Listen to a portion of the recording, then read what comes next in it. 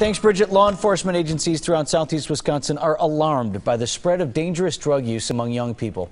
Oftentimes, parents are the most surprised of anyone when their children end up in trouble. The YMCA at Pat's Farms out in OCONOMOWOC has a week's worth of activities coming up to educate young people and their parents about what is happening on this front. Amber Joyce is with us now. She's the Youth Development Director there. Amber, thanks for coming. Thanks for having me. Let's first talk about the fact that I think when people hear you're having some sort of drug summit in OCONOMOWOC, well, there's not a drug problem in OCONOMOWOC.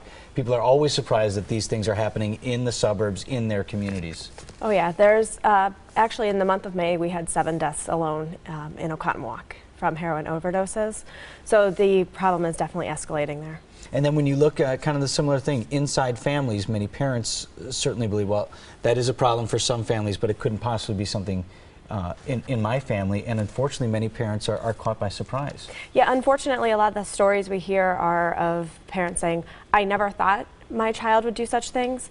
And those are the ones that are most at risk because the parents don't get involved and educated. So that's part of what you're doing this next week, actually, yes, is the next programs, week. But you want people to sign up today.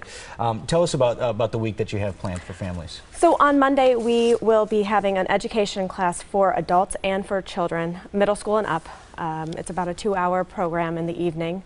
And just kind of going through, like, if my friend's using, what do I do for the kids? And then for parents, if my kid's using, what do I do? Or what are the warning signs that I need to look for? And then you do want people to sign up ahead of time for some of these things? Tell me what they need to do. Yep. For the Monday class, we just want to kind of get a head count. So if you could just call the Y and sign up through our member services desk. It is a free program, so no charge or anything. We just want to get a head count. And then a big event coming up to sort of culminate at the end of the week as well. And I understand you have experts there and other people that can interact directly? Yeah, so on Saturday we have an event starting at 4 o'clock, and we've actually partnered with Rogers Memorial Hospital, Rosecrans, a couple local counseling agencies. Fun Rentals is providing a big inflatable obstacle course. Gotta have that. And we'll be doing a little speaker and some fun things with the kids. All right, Amber, thanks so much for sharing that, and Thanks good luck with the program. We have more information up on our website, TMJ4.com. And